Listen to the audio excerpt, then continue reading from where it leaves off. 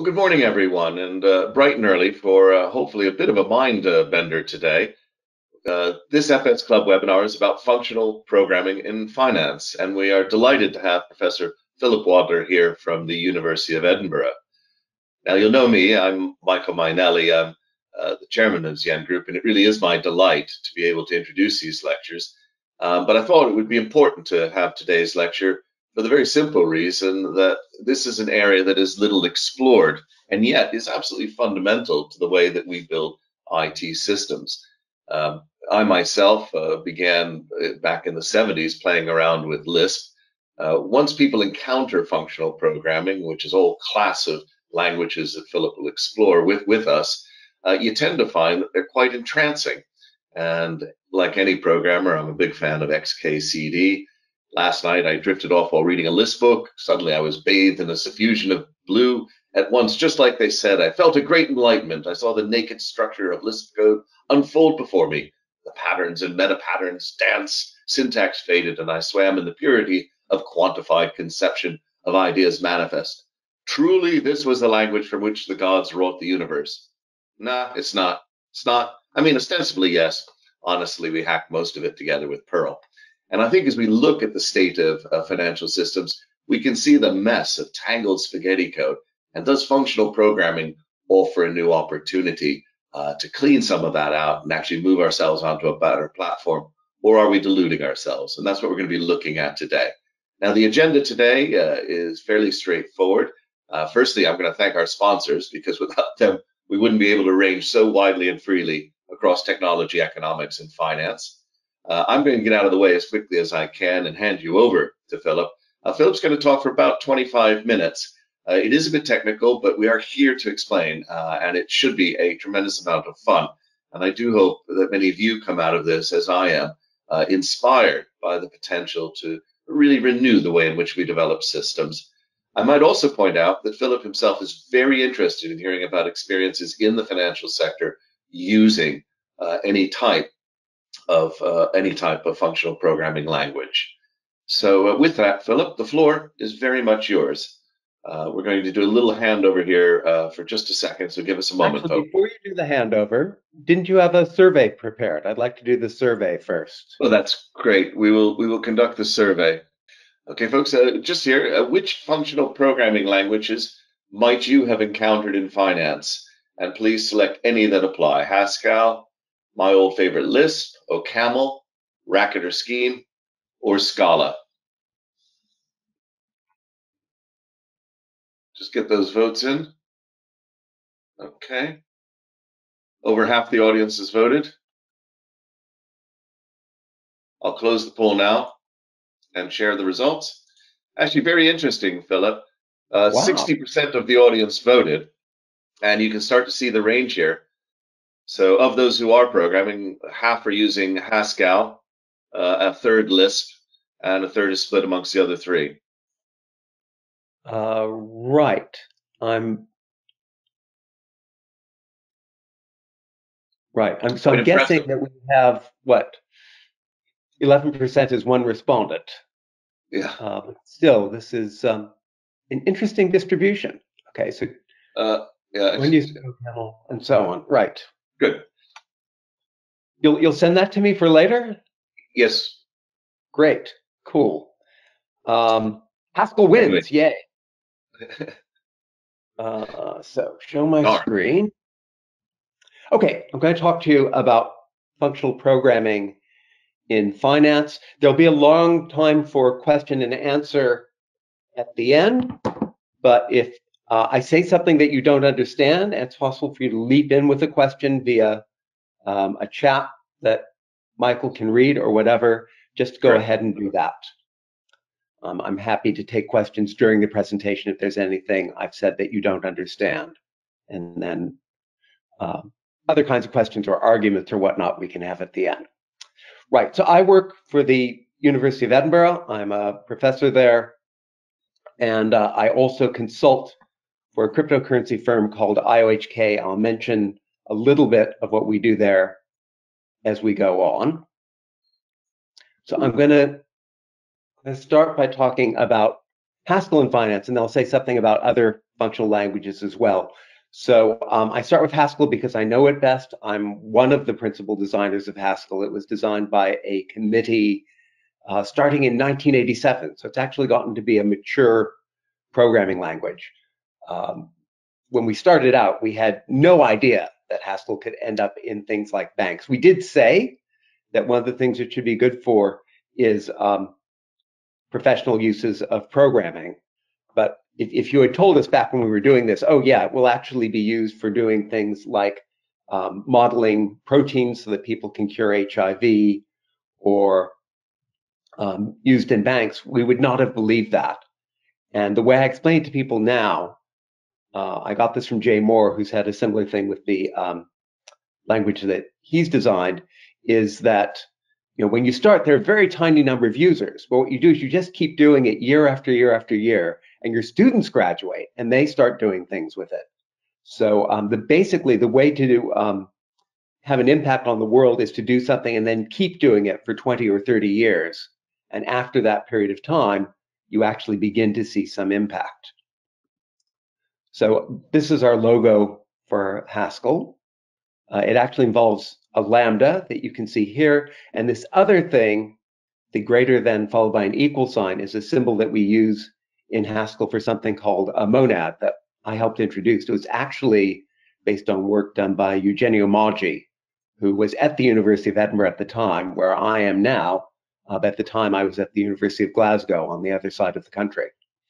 So he came up with the idea, and I suggested it as a way of structuring functional programs, and it became one of the signatures of Haskell.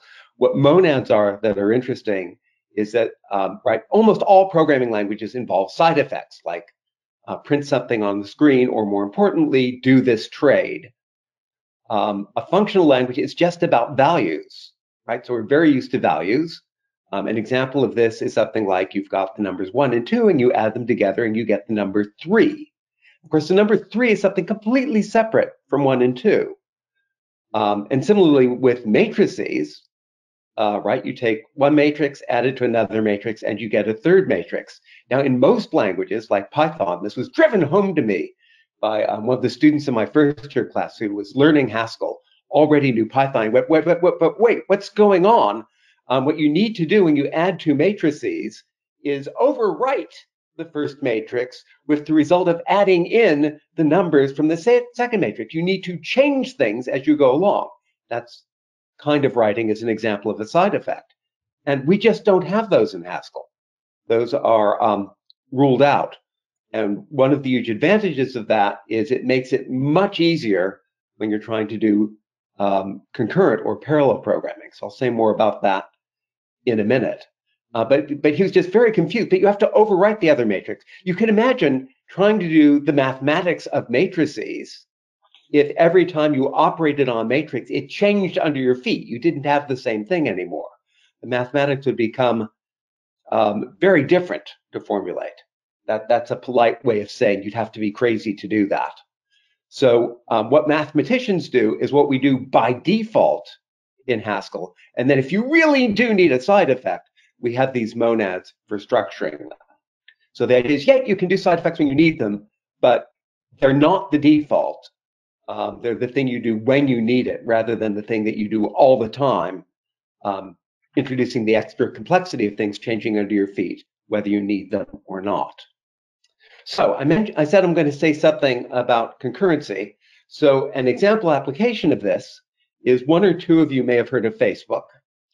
And Facebook, of course, publishes a large number of posts every day. And every time, before publishing a post to somebody else's feed, they check it for things, right? They have a bunch of heuristics for saying, is this spam?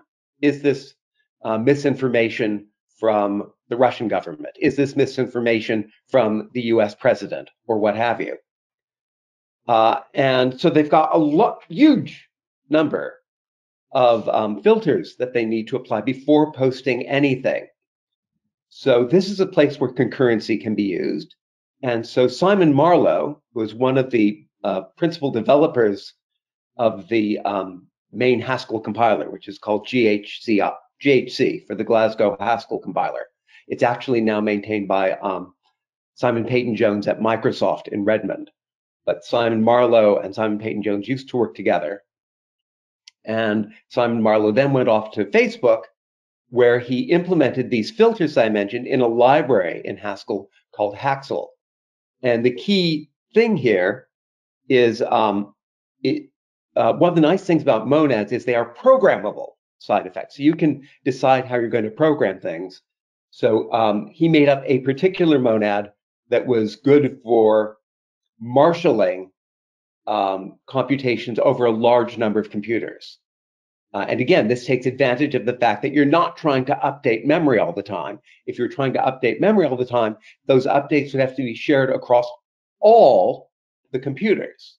But the point here is you can break your computation up across several computers and then accumulate the results. So it's a library to help you to do that. And one of the things that functional languages, including Haskell, are good at is because they're not doing updates all the time, but only doing them when they're really needed, that aids in distributing things across a large number of computers. The problem if you're doing updates all the time, I guess many of you will know this, what's called shared memory parallelism or shared memory concurrency, is every single process is writing onto that same shared memory. And so if you have two processes that are both dealing, or two threads, they're both dealing with the same piece of shared memory, those computations can interleave in many ways. And basically, reasoning about your program involves thinking about all possible ways things could interleave. And when necessary, introducing locks or some other mechanism so that you don't have bad interactions with two processes writing on the same bit of memory at once. So the advantage of a functional approach is you do need to worry about that, but much less often. You only need to worry about that for the side effects you need rather than for everything. Right? Otherwise, even just adding two matrices gets you into worrying about, wait, how can these interact in parallel? Whereas with Haskell, right, we deal with the matrices in a completely different way where they don't change under your feet. And so that makes the problems for dealing with concurrency much easier. So Facebook is one example of this sort of thing being used at scale. Now, completely different use of this is one of the nice things about doing things in this very mathematical style is it becomes easier to prove properties. Again, because you just reason about the values, you don't need to reason about, wait, how are these values changing in the memory?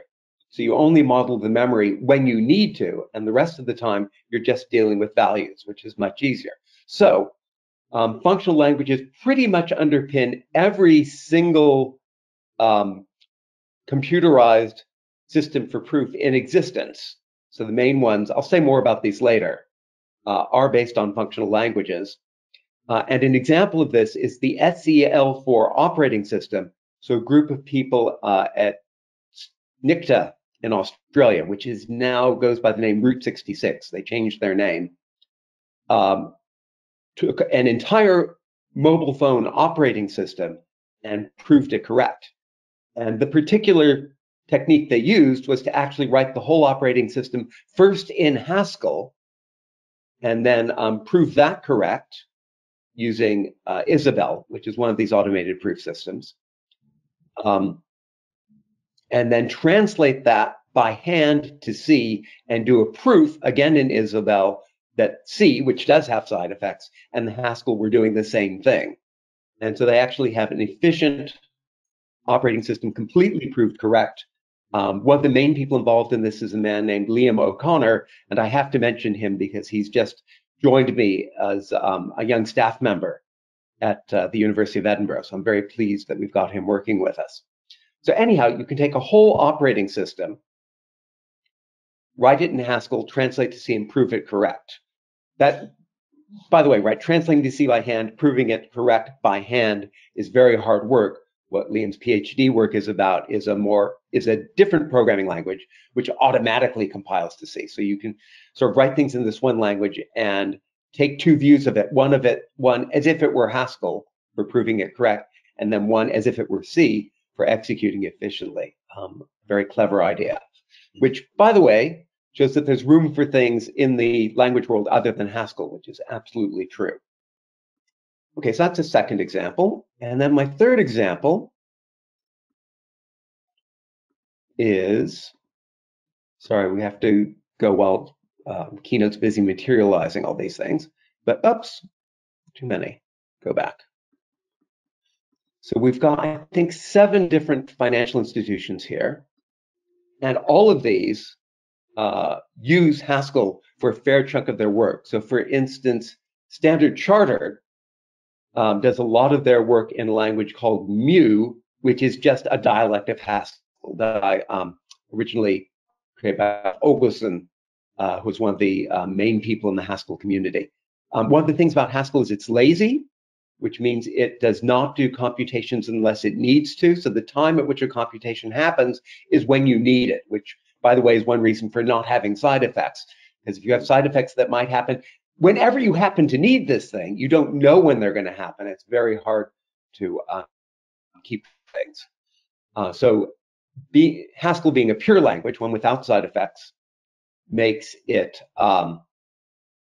possible to make it lazy. But in fact, sometimes, right, laziness greatly increases efficiency if it turns out you never need to compute this thing. But often you need everything, especially in numerical computations. And so there can be an advantage for speed in being a non-lazy language, a strict language. And so that's what Leonard did. He just did a dialect of Haskell that was strict called Mu, and then Standard Chartered uses it for a lot of things. And all these institutes do a lot. Tsuru is quite interesting. I did a little bit of preparation for this talk because I don't know that much about functional languages in finance. I'm hoping you guys will tell me a bit more about that. And Tsuru built themselves as an entirely Haskell shop. And so I asked them about that, and they said, well, actually, we're mainly using Rust now. And the reason, again, is that they're doing simulations of the financial market, which are heavily numerical, and therefore better off if they're strict. Also, if you're manipulating large chunks of memory, functional languages don't worry about memory allocation. They do something called garbage collection, right? You just allocate the memory, and then the way you check if you don't need the memory anymore is you traverse the entire storage, seeing what's being used and what isn't. So garbage collection can be fairly expensive. It used to be quite rare. Only a couple of languages like Lisp, which was mentioned earlier, used garbage collection, and functional languages use garbage collection. Then when Java came in, it used garbage collection. So now garbage collection is fairly common, but before that it wasn't. But garbage collection can be expensive. So in Rust, they do the normal thing, which is you just deallocate the memory when you're done with it. Now there's a problem with deallocating memory when you're done with it, which is maybe you will deallocate something by mistake when you're not done with it. Or maybe you'll be done with something and you'll forget to deallocate it. So both of these are serious errors. If you look at code written in C or C++, those errors crop up quite a lot, right? Having that kind of error is a serious issue. In Rust, what they did is they adopted ideas from something called linear logic, which says, right, in logic, you have a fact. A fact is true. You can use that fact as many times as you like. But some things you want to treat more like cake or like money, right? A cake, if you eat it, you don't have it anymore. It's a resource that you can use exactly once. Well, maybe let it go stale, but what you want to do is use it exactly once. Similarly, exactly with money, right? Money you cannot spend the same dollar twice. So linear logic provides a way of modeling that sort of thing, and that's built in to the Rust programming language. They have a type system that keeps track of that this chunk of memory should be used exactly once. And they have a technique called borrowing that says, well, just temporarily, I want lots of people to be able to use this. And then when they're done, it should be declared that they're done, and then it should be back to there's just one pointer to this thing, so that you know when it's safe to allocate something, and even the system tells you when you should be deallocating something. So that's Rust. So because of that, it can do things in some things much more efficiently than you can in a functional language. But it's more work, right? You have to keep track of these linear types. You've got to keep track of the memory that you're updating. But what they found at Tsuru is that by rewriting everything from Haskell to Rust, that they got a large increase in speed. This is partly because the Rust compiler does much better at generating SIMD instructions than the Haskell compiler does for using concurrent processing in the that's built into many processors now. So they actually found that they were shifting to Rust. These other places, as far as I know, are all still using Haskell, right? It's a trade-off. It's very different sorts of things. If you have something that's very computation intensive, like a simulation, you might be better off with a language tailored for that, like Rust. But for many purposes, you just want to be able to write it down quickly, but be able to understand it to make sure it's doing the right thing. And for those, a functional language is better. Right. So there's Haskell and Rust being used by Tsuru Capital.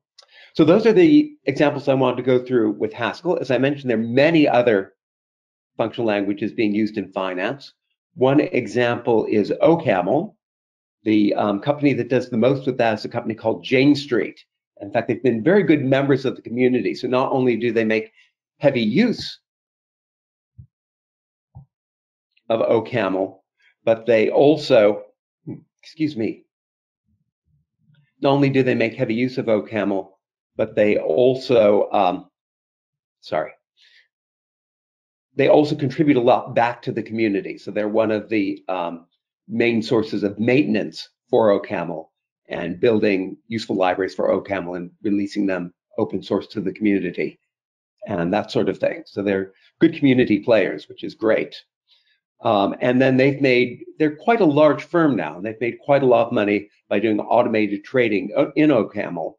And Yaron Minsky, who's one of the leaders there, if you ever get a chance to get him on this show, you should do, and he'll explain to you how they started using OCaml, because a few of them could sit down, step through the program together, and make sure that it was doing what it's supposed to do, right? Automated trading. If you get it wrong, it can give away millions of dollars within a fraction of a second. So you really want to make sure that your program is doing what you expect. And they found that functional programming was their secret weapon in getting that right, and being able to write programs very quickly, but being sure that those programs are doing what they intend. So I'm at 23 minutes. I could stop there, or I could go on and talk more about. The audience would really like you to keep going, Philip. I think the audience would really like you to keep going. This is super. Okay, great. So let me say a little bit now about domain-specific languages. So a domain-specific language is a language aimed at a particular purpose. And actually, what I like to say about functional languages is that they are domain-specific languages. They're domain-specific languages for creating other domain-specific languages. So one of the strong points of a functional language is it's very good for implementing some other language in that language. And in fact, in the International Conference on Functional Programming, back at the turn of the millennium, there was this paper published by Simon Peyton-Jones, Jean-Marc Eber, and Julian Seward. Right, and you can see the Glasgow connection. Simon used to be, and I both were professors at Glasgow.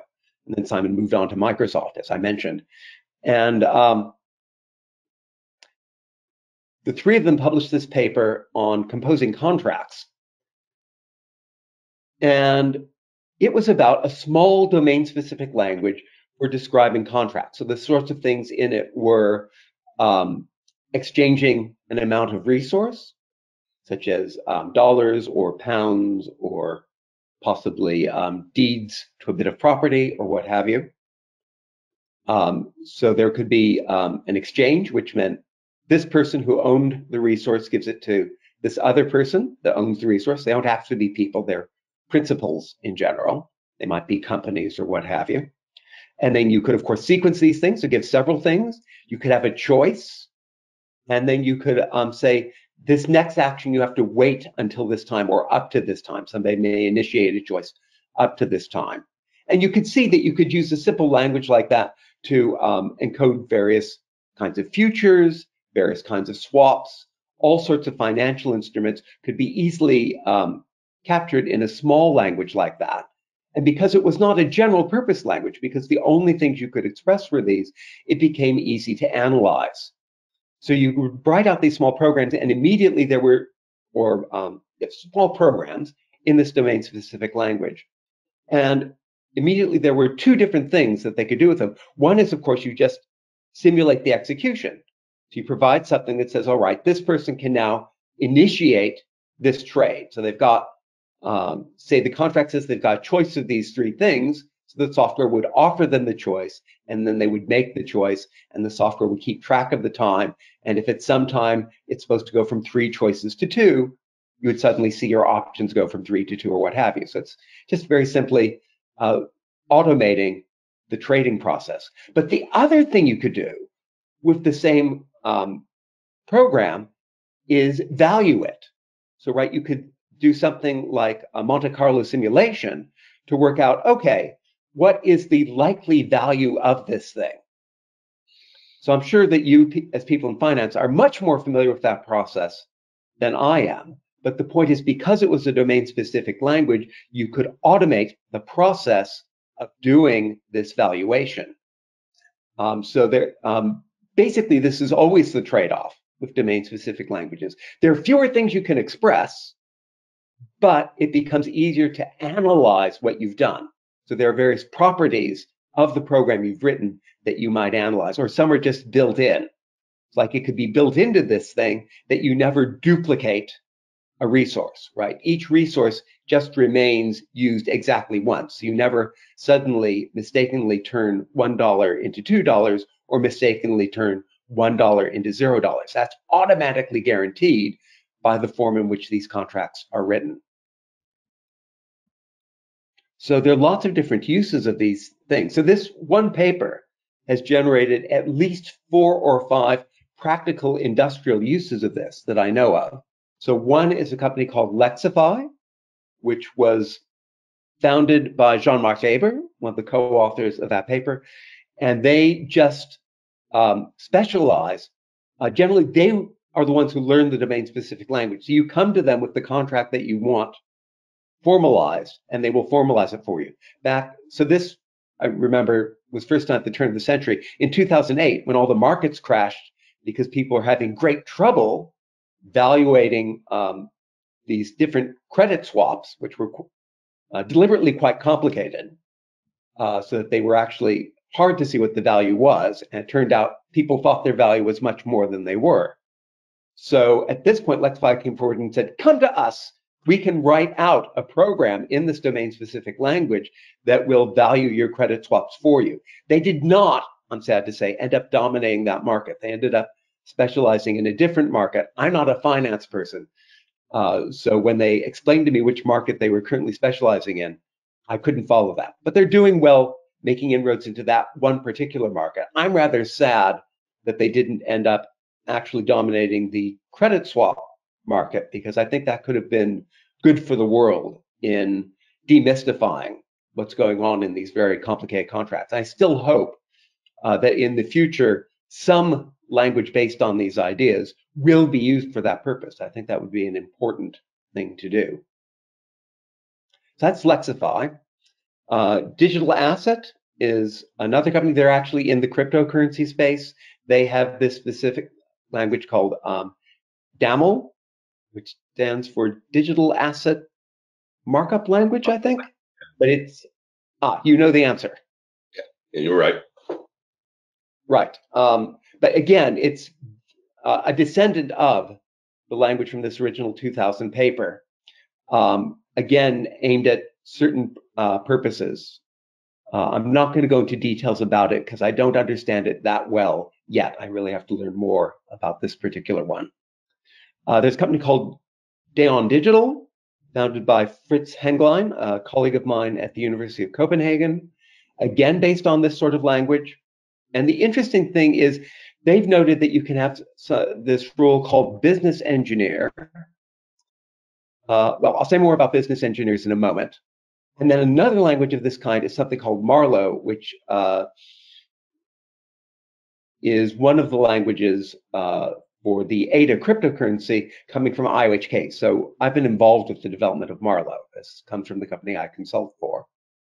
And this just shows you that you can write so this is a little program in a domain-specific language. This is actually a Haskell data structure. For those of you who know Lisp, you'll realize this looks an awful lot like Lisp. And then this is just the textual format, but we also have a more graphical format for building these things. And then we have many of these languages are just available online through a web interface. So you can go write your Haskell online and then execute it online.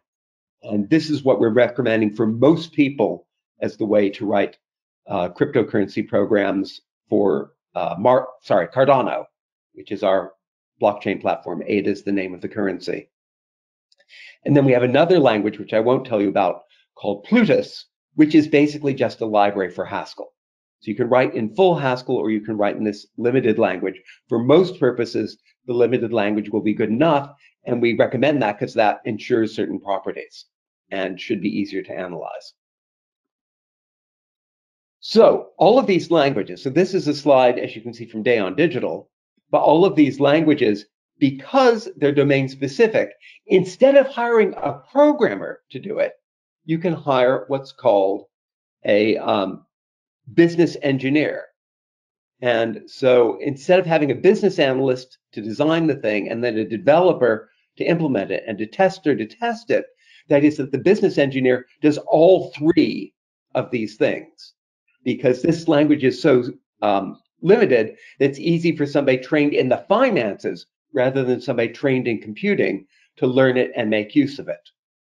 So I think this is a very important idea, that by using a domain-specific language, you can move from needing developers aided by a business analyst and a tester to having a business engineer do all three steps. So Day on Digital has several examples, right, where they've trained people up in various companies to be business engineers. And I think that's going to be, whereas Lexify, for example, they don't do this. What you do is you get you hire somebody at Lexify to do it for you. But I think this idea that you're going to train people up to be business engineers is going to become increasingly important. If you're wondering what a business engineer looks like, I found a picture of one on the web.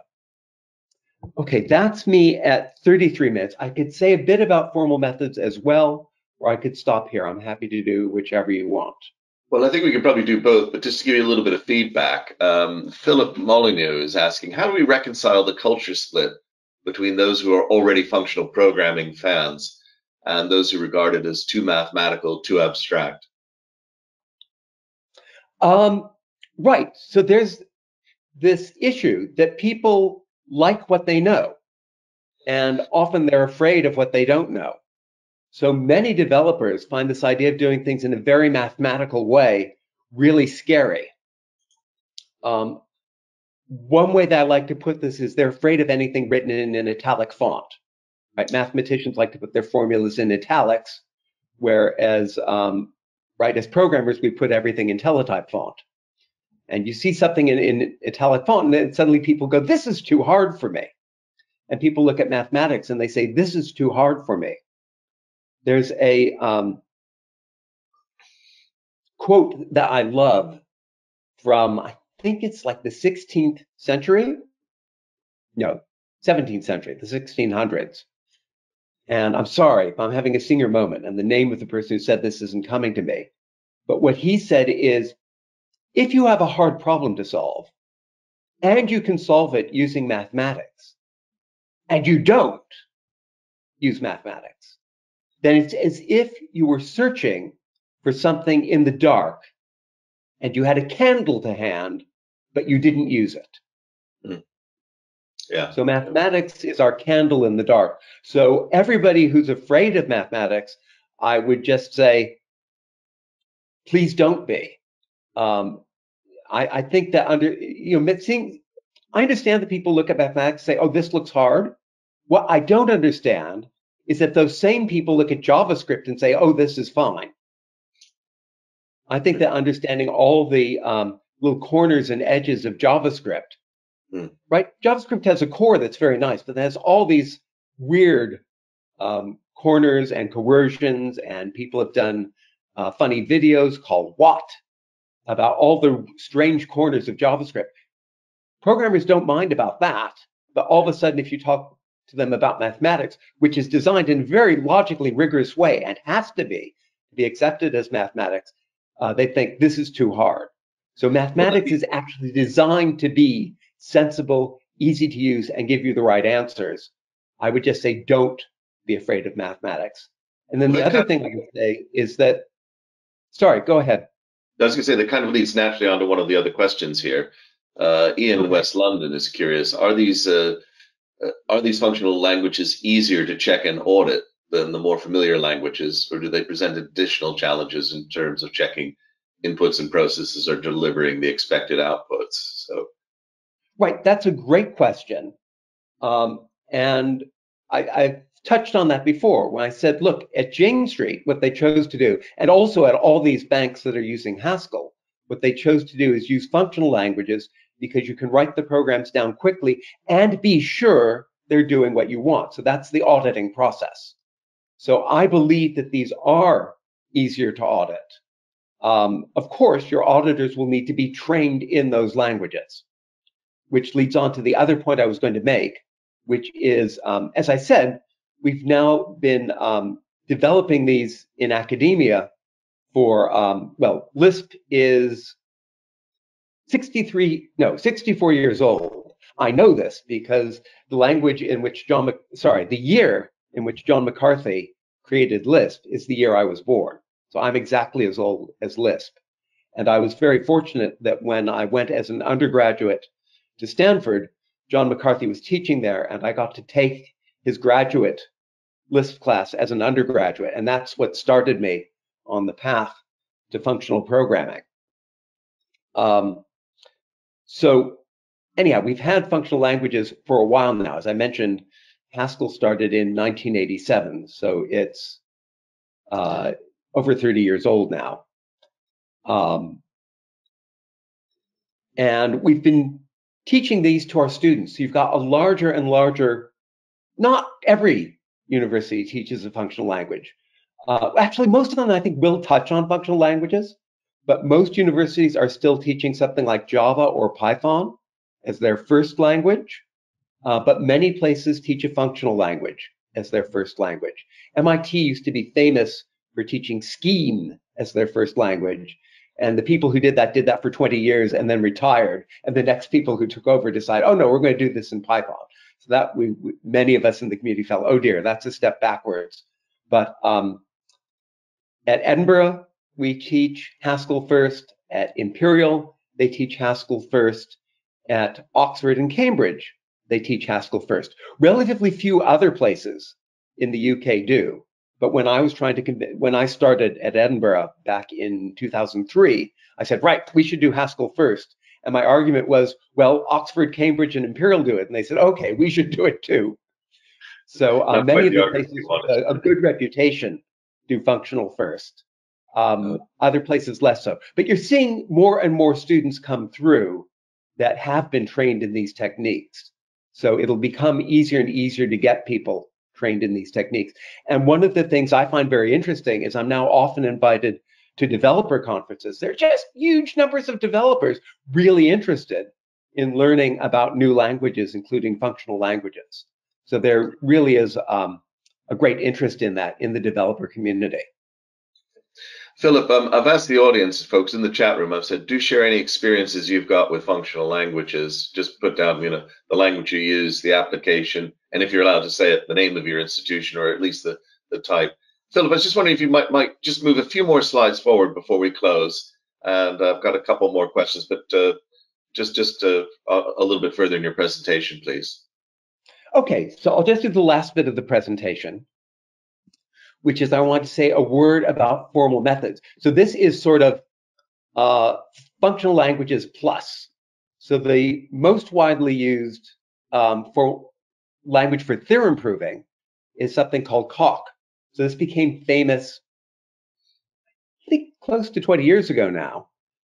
Yeah, late 90s, I believe it was, when somebody completed a proof of the four-color theorem in Coq. So the four-color theorem was notorious because it was very hard to prove. It was finally proved with a Fortran program.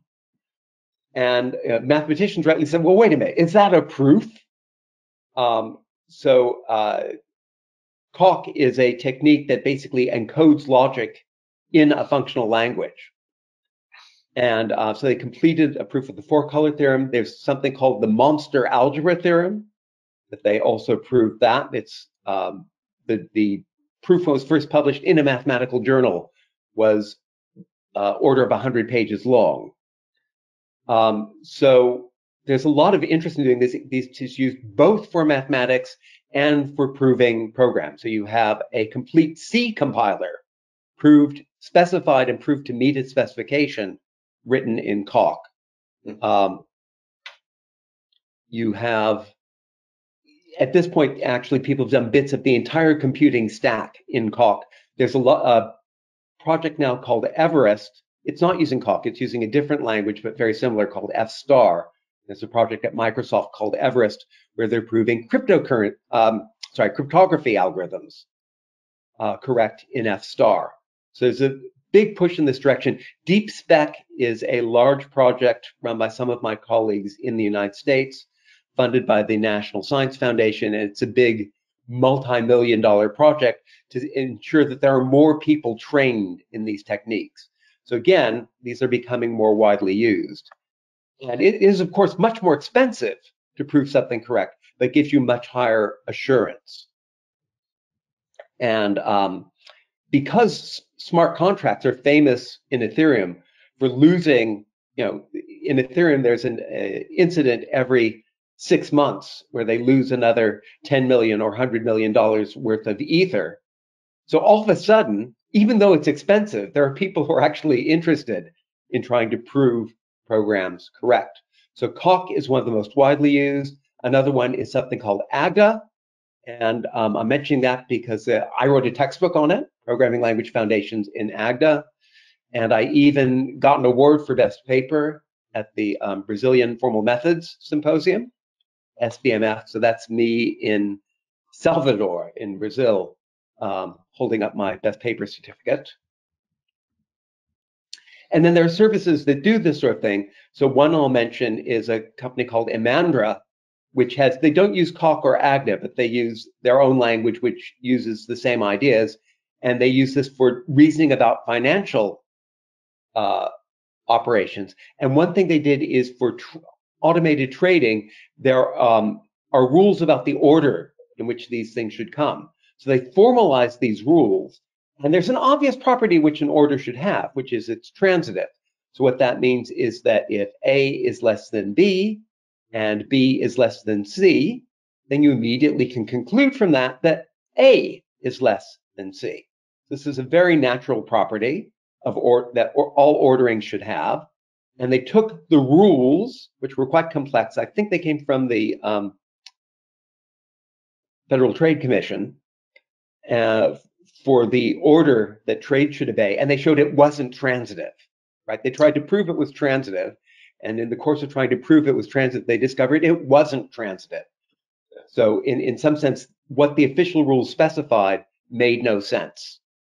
So that's the sort of thing that you can do when you start to apply formal methods. And Imandra carries these forward in the financial domain. So I think that's one interesting place to look if you're interested in formal methods. And that was sort of the basic thing that I wanted to go through about what's going on in this area. So I'll stop there. I think that's really important, actually. So thank you very much, Philip. We've got time for just one or two quick questions/comments. Very much on this formal methods element. We've got Maury here. Maury's asking, he's wondering whether some of these domain-specific languages would lend themselves to deontic logic and deontic programming. So this has been an area that we've been exploring here in the city, really to do with identity systems. So it's kind of the deontic is basically the philosophy of ought rather than the philosophy of should. Do you have any comments on that? Well, I'm glad you explained what deontic means, because I've encountered the word before, but I'm not very familiar with those kinds of logics. You saw I mentioned Deon Digital. That's exactly where they get their name from. So I think the answer to that would be yes, from what I know about what my colleagues are doing. But I can't say more because I don't know anything about that myself. I really ought to learn some form of deontic logic so I can have a better idea of what's going on there. I'm afraid I don't. And just a quick question before we have to close, sadly, and I've got a couple of very nice comments I'll send you. Really, looking to the future, basically, Elizabeth would like to know, as we look ahead, this increasing complexity in financial services, where we see plethoras of products, much greater interconnectedness, is that actually a driver for moving to functional programming, as opposed to imperative? You mean when you want greater integration between products? Safer integration of more complexity, much about more complexity. If you want to manage complexity, I think functional languages do offer great advantages there for exactly the reasons that I was stressing about. You can write something quickly, but understand what it's doing. That's exactly about managing complexity. Applying mathematics where you can, holding up that candle, that is also about managing complexity. So yes, I believe as people want to do more complex things, they will find that they get a huge advantage out of doing that in a functional language. Somebody yesterday was reminding me about Paul Graham's essay, where he talks about building one of the first web services, which was for building a digital store through Avaya Web, web app. And he talks about their secret weapon for doing all this, which was Lisp again. And that was one of the earliest documented examples of how a functional language helps you manage complexity and do things more quickly than your competitors can do. So there's a tradition now going back to the early days of the web, at least, of functional languages offering people an advantage. Great. In the Philip, that's sadly all we've got time for. I need to do 3 rounds of thanks, if I might. Firstly, very much to all of our members and supporters and sponsors. Our sponsors are wonderful and tolerant and allow us to explore things like this. And I hope this has been a really good taste for the audience and encourages them to explore. Philip mentioned at the end Paul Graham's paper. This is about the development of Avaya Web. And I know for a fact he says in this note something along the lines of, why would you broadcast to people that your secret sauce was a functional programming language? And I do know of many other firms who are like that. Yes, we use Haskell, we use Lisp, but why do we want to broadcast that from the rooftops? Let the other competitors go slower, more complicated, and fall over. So you'll find it when you start poking around and looking for it. Unfortunately, you'll also find COBOL, but let's not go there. Finally, I'd like to thank all of you for watching. We've got a lot coming ahead. Next week on Wednesday, there'll be another interesting technical talk about VR, AR, or MR. So we'll come on to that. We have a film showing on Wednesday night, a bit unusual for us, but we're going to be looking at Life is Wonderful, Mandela's Unsung Heroes. Make up some popcorn and join us and listen to Sir Nick Stadland, who actually created this fascinating documentary, as he's interviewed about some of the issues behind it. But as ever, go to the website. But my most important thanks, really, Philip, are to you. It was so kind of you to pull this together, to come down from Scotland and address us here today in London. And I'd like to thank you very much. Unfortunately, I can't open the floodgates for the audience, but I do have my Korean karmic clapper, and I will thank you appropriately. Here's your applause. Thank you so much. And I hope that this taster's there, folks. Again, if you want to get in touch with Philip, his details are there, or let us know and we'll connect you with him. But thank you, Philip. Okay, thanks very much. It's been my pleasure. Ours too.